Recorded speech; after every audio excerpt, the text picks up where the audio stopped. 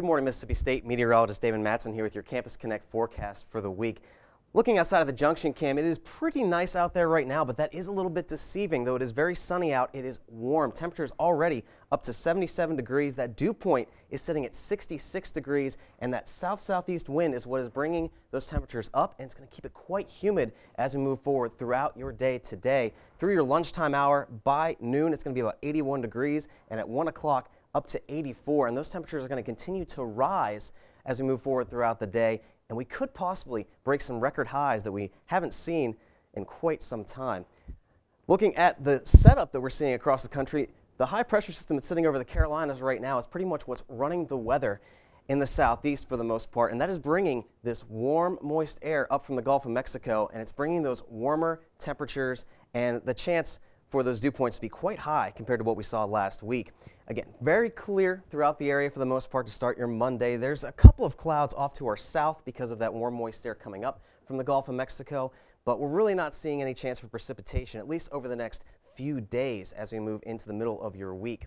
Temperatures right now, again, they are continuing to rise. We're seeing mostly high 70s over into actually already 81 here in Starkville. The temperature just went up compared to that graphic I just showed you just a little bit earlier. It's also 81 in Tupelo, also 77 in Eupora. So again, those temperatures continuing to rise, and that southerly flow that's bringing that warm, moist air up from the Gulf of Mexico is bringing those dew points a lot higher. We were in the 40s and 50s last week, but now we are already into the high 60s. Again, 66 in Eupora, 64 in Aberdeen. So it's going to be very humid over the next couple of days here in northeast Mississippi.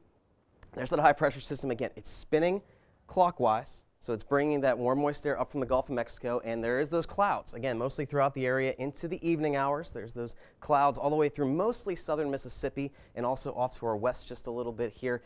And by the time we move into Tuesday morning, the biggest feature we're going to be paying attention to moving into Thursday is this cold front. It's going to bring the chance for some cooler temperatures and also some rain showers, much needed rain showers as we head towards the latter part of your week.